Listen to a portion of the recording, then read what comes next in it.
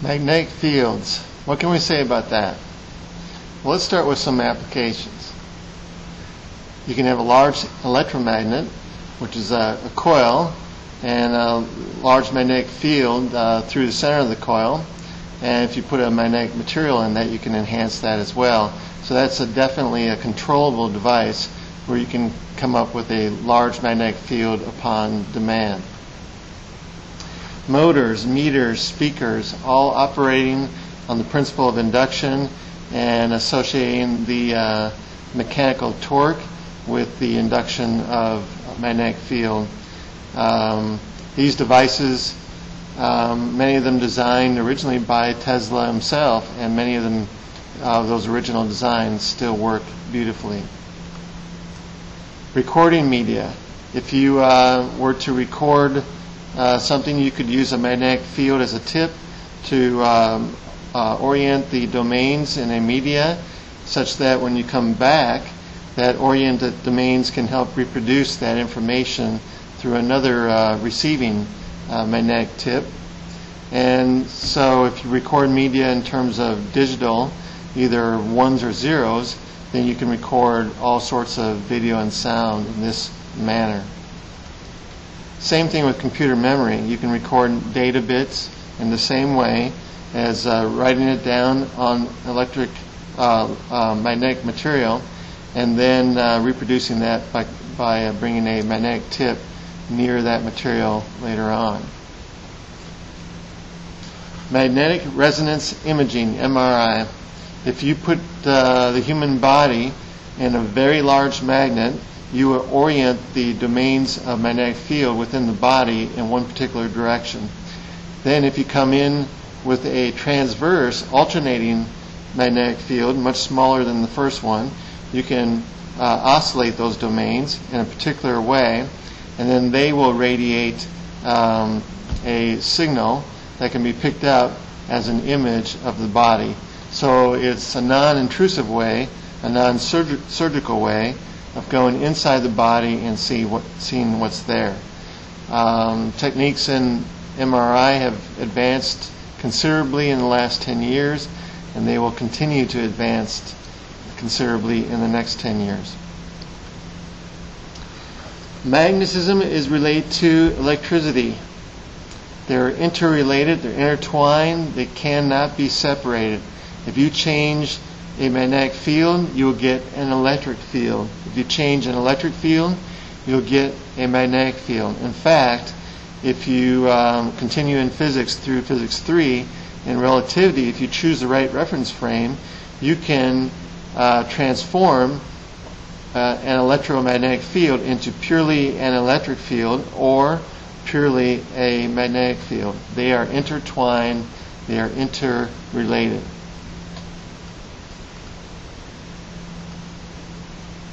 Here's a magnet with a north and south pole, and here's another magnet with a north and south pole. Like poles repel each other, and unlike poles attract. As we look at this, any particular magnet, we have magnetic field lines emanating from the north pole and terminating on the south pole. Actually, the field lines actually go all the way through, so they're really closed loops. But they look like in this device that they emanate from the north pole and terminate on the south pole. So if I had these two magnets close together like this, we would have magnetic field lines emanating from this north pole over here and then terminating over on the south pole of this other magnet, causing the attraction between the two. Every magnet has a north and south pole. There are no known monopoles. So if I were to come in with a very, very sharp scissors and cut one of these magnets in two, what would happen? Well, I would end up with two magnets. So if I cut this down the center here, then I'll end up with a north pole just to the right and a south pole just to the left. I'll have myself two smaller magnets, each with a north and south pole. If I continue to do that, cut these magnets in half, I will end up with smaller and smaller pairs of magnets, each with a north and south pole. I will never get to the point where I can isolate one pole by itself. For every north pole, there is a south pole. It's really a consequence of the fact that these truly are closed loops, and hence even if I cut the magnets, I'm going to end up with closed loops no matter what.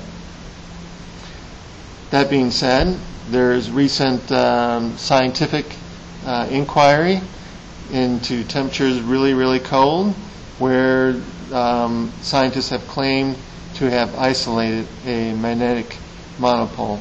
But that has yet to be confirmed, and so we'll leave it at that. The Earth is one big magnet. And if you had a compass, which has a magnetic needle, the north pole of your needle would point towards the south magnetic pole of the Earth, which is actually located close to the north geographic pole, and vice versa. So the magnetic pole of the Earth, south magnetic pole, is up to the north, and the north magnetic pole is down to the south. At least for now. Every couple million years, the poles of the Earth reverse polarity. No one really knows why. The source of the Earth's magnetism is swirling molten material in the Earth's outer core, which includes magnetic material and metal material, and swirling around, creating a dynamo effect, creating this magnetic field. So every once in a while, though, these poles reverse, and we're not really sure what's going to happen when that does happen. We might be overdue right now. It might happen tomorrow. We're not sure how that would disrupt the Earth if that were to happen. In Alabama, the declination, at least at the point at where I made this slide, is about 5 degrees east. So if you had a compass in Alabama, you could be about 5 degrees off from true north. Of course, I've heard other reports where the declination is right on. To be sure, I would just use your iPhone GPS, and then you'd be exactly right.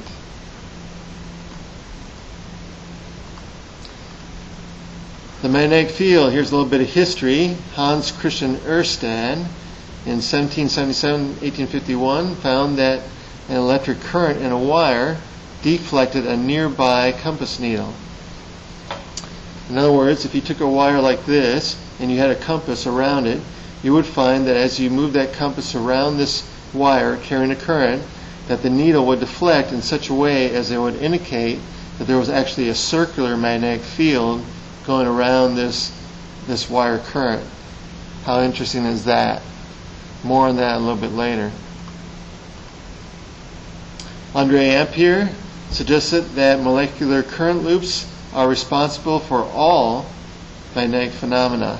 And even though the atom was not proposed yet, he was correct. As you go down into the atom, where electrons are moving around, electric charges are moving, hence changing their electric field, that is the ultimate source on that scale of magnetic fields. Joseph Henry demonstrated that a changing magnetic field produces an electric field, and James Clerk Maxwell theoretically showed that a changing electric field gives rise to a magnetic field. What does all this mean? Well, it just kind of reaffirms what I was just saying on the previous slide, that either experimentally or theoretically, if you change a magnetic field, you get an electric field, which is really the source of our power generation techniques. Or if you change an electric field, you get a magnetic field. They're intertwined. Here are some experimental observations. A stationary charged particle does not interact with a static magnetic field. So if it's not moving, nothing will happen. But when moving through a magnetic field, a charged particle will then experience a force. The force will be maximum when the particle moves perpendicular to the field, and minimum, or zero, when the particle actually moves along the field lines, either parallel or anti-parallel to the magnetic field lines. The force will alter the direction of motion of the particle, but not its speed, because the force will always be perpendicular to the velocity of the particle. The force is proportional to the magnitudes of the velocity and the magnetic field, respectively, and we represent magnetic field with the symbol B. Why B? I'm not sure. I mean, we're using M already for mass, and B is kind of like an M turned on its side with a bar on it. So maybe that's why we use B for magnetic field. That's my explanation, and I'm sticking to it. Mathematically, we summarize all this as a cross product. The force on a charge moving in a magnetic field is equal to the charge, which is a scalar value, times the velocity crossed with the magnetic field. The magnitude of this force is going to be the magnitude of the charge, magnitude of the velocity, magnitude of the field, magnetic field, times the sine of the angle between the two vectors, the velocity and the magnetic field. And the direction of this force is given by the right-hand rule. Right-hand rule would be for a cross product. You point your fingers in the direction of the first vector, in this case velocity.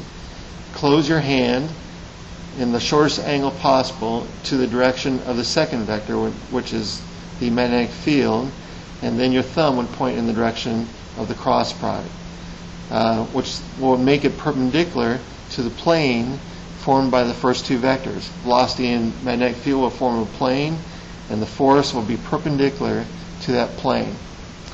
If the charge is negative, you would do the cross product, and then you would flip it 180 degrees to get the direction of the force for a negative charge.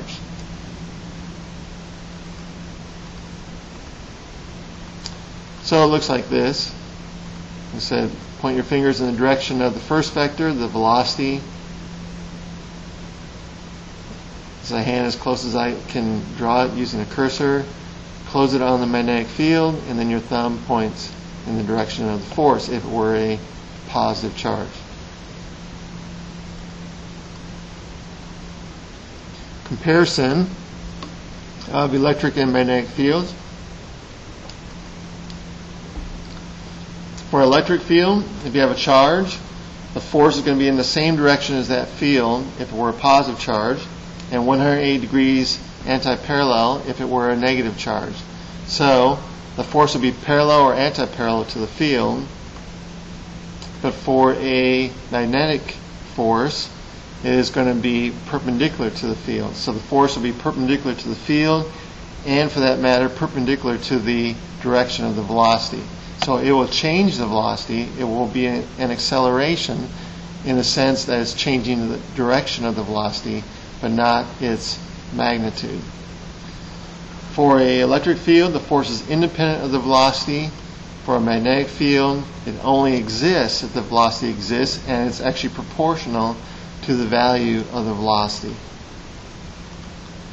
For an electric field, it changes the speed and kinetic energy of the particle because it's acting in the same direction that the particle is moving.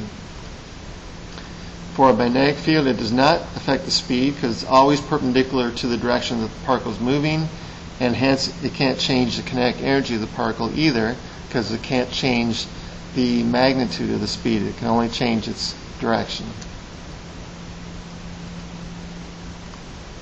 So here's an example. A duck flying due north at 15 meters per second passes over Atlanta, where the Earth's magnetic field is 5 times 10 to the minus 5 Tesla, in a direction 60 degrees below the horizontal line running north and south. If the duck has a net positive charge of 0.4 microcoulombs, what is the magnetic force acting on it? So here we're looking at a side view of Earth. We can see the Florida Peninsula. We can see the Yucatan Peninsula. The star is Atlanta. So the Earth's magnetic field is going from south to north geographically, and hence if you had the Earth right there, you would see that the magnetic field is parallel to the surface of the Earth normally. But in this case, we're told that it's going down into the Earth at an angle of 60 degrees. It might be some kind of magnetic vortex there near the Bermuda Triangle. So you are a bird flying north.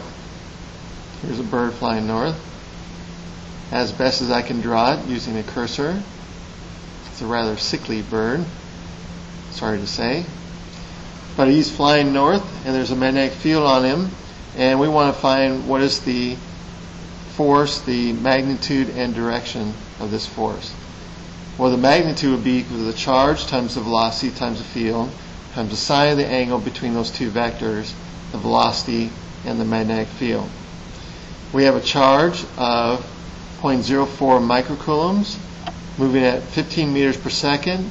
Earth's magnetic field, 5 times 10 minus 5 Tesla, and the angle between those two vectors is 60 degrees. So we have sine of 60 giving us a force of 2.6 times 10 to the minus 11 newtons. So this duck will feel a force of 2.6 times 10 to the minus 11 newtons. What's the direction? Well, if I point in the direction of the velocity and I close on the direction of the magnetic field, I'm pointing into the page as you're looking at it, and that would be west as far as we're looking at the side view of the Earth. So this duck is going to feel a little bit of a force to the west. Some scientists have surmised that this is how ducks know, or other birds know, that they are flying north, because they feel this little bit of force one way or the other. It's too small of a force, and it's more likely that the birds react to the position of the sun. The sun is more south and than in the northern hemisphere, so they probably just react to that instead of this really tiny force.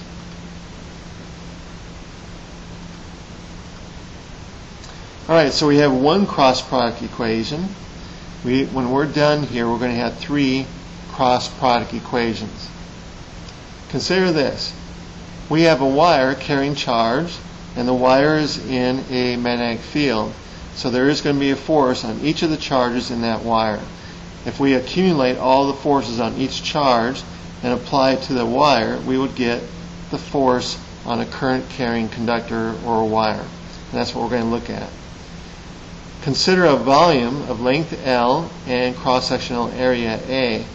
The number of charge carriers in that volume will equal the number of carriers per volume for that material, be it copper, silver, gold, whatever, times the volume of that segment, which is cross-sectional area times L.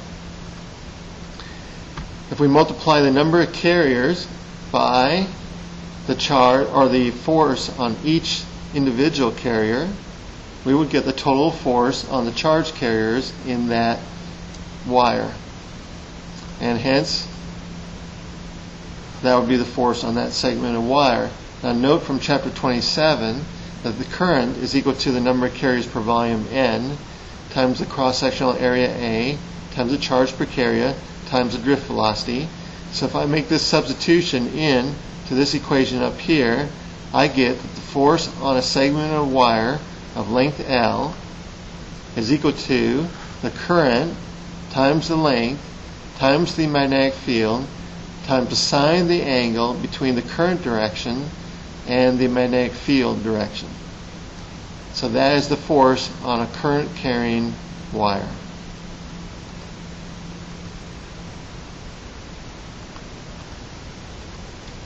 It really is actually a cross product. The force on a current carrying wire is equal to the current times the L vector. The L vector is a vector that represents the length of wire, and the direction of that vector is actually in the direction of the current, crossed with the magnetic field.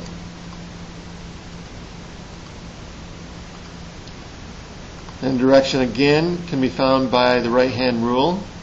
If you were to point your fingers in the direction of the current, close your hand in the direction of the magnetic field, your thumb will point in the direction of the force on the wire. In this case, we have a definite direction for the current, so this will always be the force. We're not going to be thinking of positive or negative current. We choose the current direction and do IL cross B, and we have the force.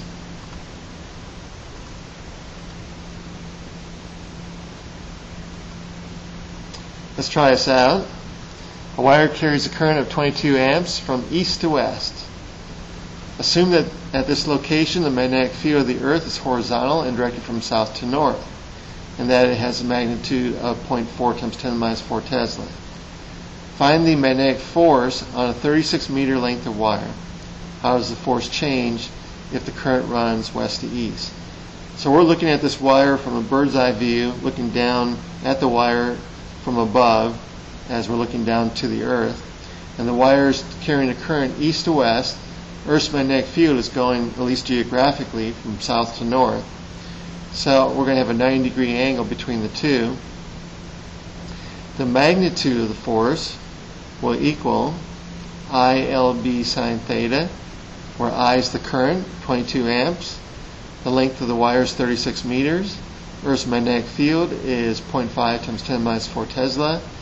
And, as we said, the angle between the current and the magnetic field in this case is a right angle, which is 90 degrees. Sine of 90 is 1. So this is 4 times 10 minus 2 newtons. And if I point, I'm going to see it from the way you're looking at it. If I point it in the direction of the current, imagine how you're looking at it. This would be directed into the Earth. Well, I think you're looking at this. The current's going this way, field's going this way. So if I point in the direction of the current, close on the field, I'm going into the page, into the Earth. So if this were a horizontal wire above the Earth, surface of the Earth, carrying it from east to west, this wire would be pushed downward. How would this change if it were carrying a current from west to east? Well, it would be pushed upward. So if the wire were light enough in terms of weight per length, it's possible that it could levitate due to this magnetic force, or actually even start moving upward due to this magnetic force. Brings in thoughts of Edley Scalnan of Coral Castle, where the legend says he built this coral castle down near Miami in Florida. And I'm not going to give you the full story. You should look it up. It's really interesting. But the legend says that he found the secret for of the Egyptians for building pyramids. He built this coral castle. He was a 100-pound guy, had a rudimentary pulley system, did not have many tools, and he was able to somehow move a multi-ton, up to 60-ton boulders and quarry boulders of coral, and built this coral castle. How did he do that? The legend says that he had discovered the secret of magnetic currents and was able to levitate these objects and move them from place to place. Look up the story; it's great. Google it, Coral Castle, and I actually think I know the real solution to how he solved this, and maybe I'll reveal that in a later lecture. But it's interesting. He wrote 3 papers, magnetic currents. You might be able to find that on the internet as well. I've read those papers and can't make any sense of it. He was not a scientific person as far as having a language, scientific language, or studies in science. So it's hard to understand what he was saying in his papers. But maybe you can decipher it. Here's another problem. A wire carries a steady current of 2.4 amps. A straight section of the wire is 0.75 meters long, lies along the x-axis. Magnetic field is 1.6 K Tesla. K is in this font, that should be a unit vector. If the current is in the positive x direction, what is the magnetic force on the section of wire? Well, the force is a cross product, IL cross B, and that would be equal to the current, 2.4 amps, times the length of wire, 0.75 meters in the I direction, crossed with the magnetic field, 1.6 Tesla, in the K direction. I cross K actually is, let's see, I cross K is actually negative J. So the force is going to be down in the Y direction, And it's going to be equal to negative 2.4 times 0.75 times 1.6, or negative 2.88 J newtons. So that's the other way that you could figure out the force of a current carrying wire in a magnetic field. Here's the application, a speaker. Consider this. We have a coil around a paper cone, around a paper cylinder here, and it's basically on a magnet. We have a north pole here, south pole down below, south pole up top. And we run a wire in this coil, and we're looking at the cross section of that coil right now. And you can see that the current is running into the page on the bottom and out of the page towards you on the top. So it's going like this. Now if I look at the wires on the top with the current coming out towards you and the field going upward, I would have a force going to the left, forcing this cone to the left due to the force on the wire segments on top. And if I look at the bottom with the current going into the page and the field going down, if I were to point in that direction and go down, I again will have a force in the same direction going to your left. Hence, this whole device, this whole paper cone, will be forced to the left as I run a current through this coil. If I run a current in the opposite direction, this cone will be forced to the right. So if I were to alternate this current between one direction and then the next direction, this cone will move back and forth. In other words, if I feed the current an AC current that's alternating between positive and negative with a definite frequency, then mechanically that electrical frequency would be transferred into mechanical movement with the same frequency as the electrical signal. And hence, this cone would move back and forth, creating a pressure wave with the same frequency as the frequency of the signal going in to the wire, the current. So that frequency would be transferred as a pressure wave. That pressure wave would travel through the air, and then when it hit your eardrum, it would move your eardrum back and forth, and your eardrum would have the same frequency as that pressure wave. Hence, you would interpret that as sound. So an electrical signal with a particular frequency is transferred into a mechanical signal, it's transferred into a pressure wave, transferred to your ear, transferred as you interpret it in your brain as sound. And that's how any kind of speaker of this nature works.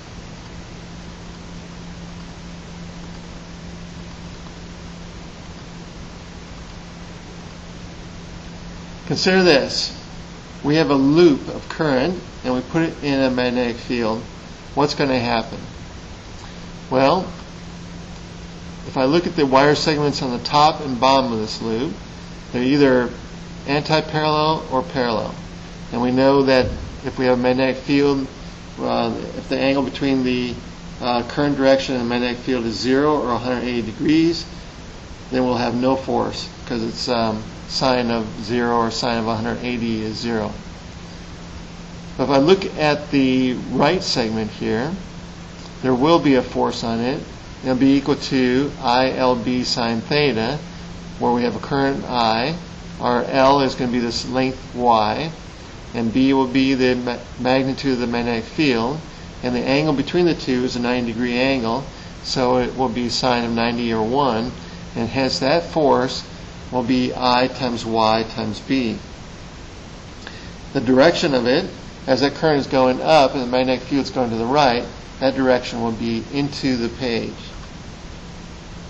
If I look on the left-hand side of this loop, I'm going to have a current going down.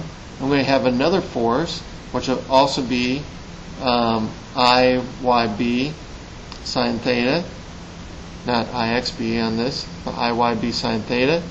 And the direction of that force is that current's going down and the field's going to the right will be out of the page towards you.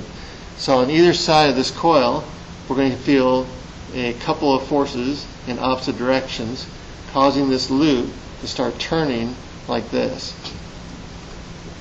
So into the page on the right, out of the page on the left, and the loop turns as a result. well, then we have a torque on it. Because if it's turning, there's a force with a moment arm, two forces actually with two moment arms, causing a net torque on this coil. And this is the basic principle behind a motor, using induction to create a torque, a mechanical torque, and basically translating electrical energy into mechanical energy. Here's a top view.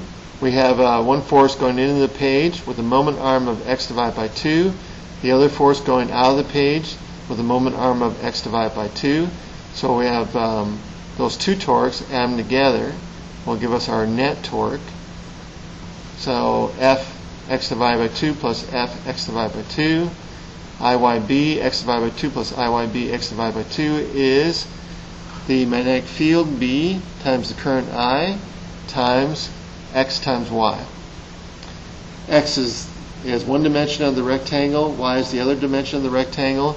The area of the rectangle is x times y, so this x times y is indeed the area of that rectangle.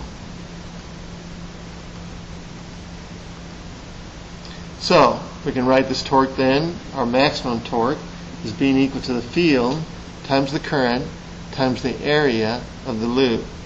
We do this for a rectangular loop, but we could have done this using calculus for any shaped loop, that the maximum torque would be equal to the field times the current times the area enclosed by the wire loop.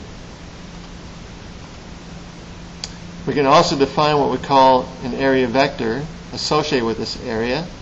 It is a vector that is perpendicular to the plane of the loop, and it, if we use the right-hand rule, if we curl our fingers in the direction of the current in the loop, our thumb would point in the direction of the area vector. So in this case, for this loop, the area vector is coming out of the page towards you, and as the field is going in the positive x direction, there's going to be a 90-degree angle between those two vectors.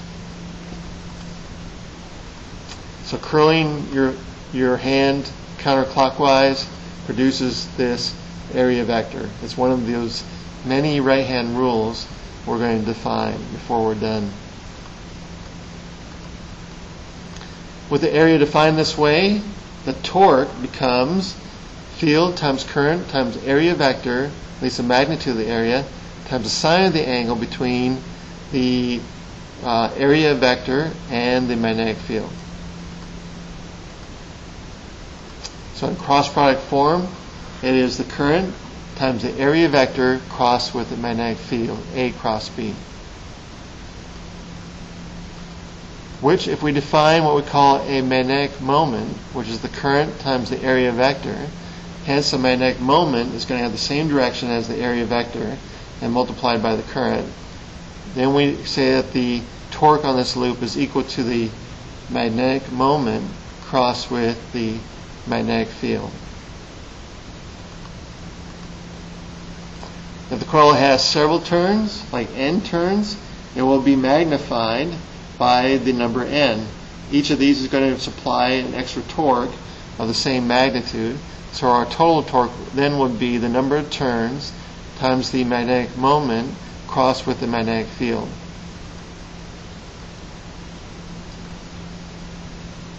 We could do this easily by just taking a core and wrapping a wire in successive loops around a core, and every loop will actually have the current flowing in the same direction.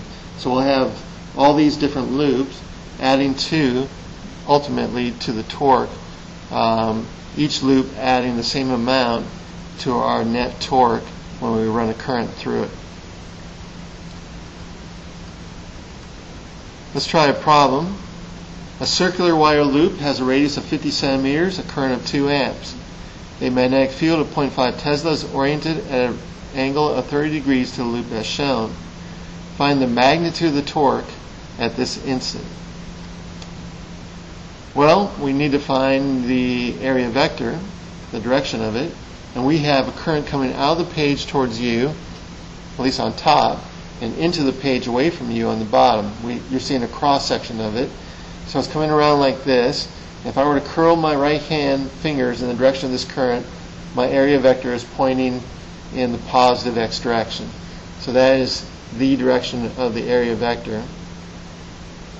Hence, my torque is the field times the current times the area times the sine of the angle between the area vector and the magnetic field. And we only have one turn, so our N is 1. And this is 0.5 Tesla, 2 amps.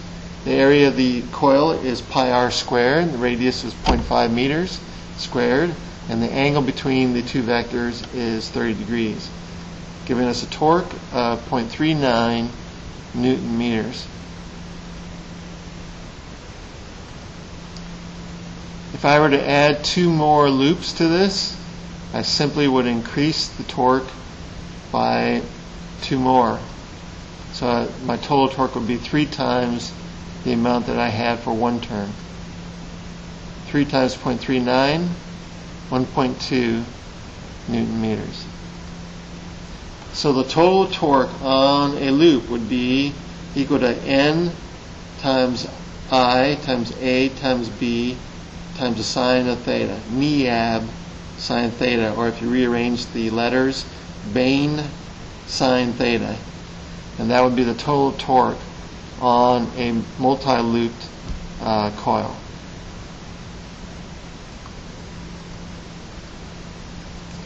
By the right-hand rule, the magnetic moment is in the direction of the magnetic of the area vector, and if we were to calculate the cross product between the area vector and the magnetic field, or the moment in the magnetic field, we would end up, pointing in the direction of x and closing on B.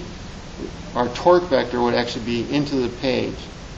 Now, you know from mechanics in physics 1 that if you have a rotation, clockwise rotation would have a torque vector going into the page, counterclockwise out of the page. So this whole loop here, by the torque vector right-hand rule, is going to represent a rotation of this thing moving clockwise. In other words, the magnetic moment is going to move toward the magnetic field. And if you didn't want to think about all these right-hand rules, because there's 3 of them involved here, we had to think of the area vector direction, we had to think about the cross product, and then we had to think about the torque rotational right-hand rule. If you didn't want to think about all 3 of those, what you could do in a problem like this is realize that if a coil has a magnetic moment and there's a magnetic field, the coil is going to want to align itself with the magnetic field in whatever way it can. So the magnetic moment's here, the magnetic field's here. It's going to move in order to align itself with the field, and hence the coil will turn in that direction. That's why you would use multi-phases in terms of running a current through this coil, so that you don't always just align it, you put it out of phase so it keeps on turning again and again.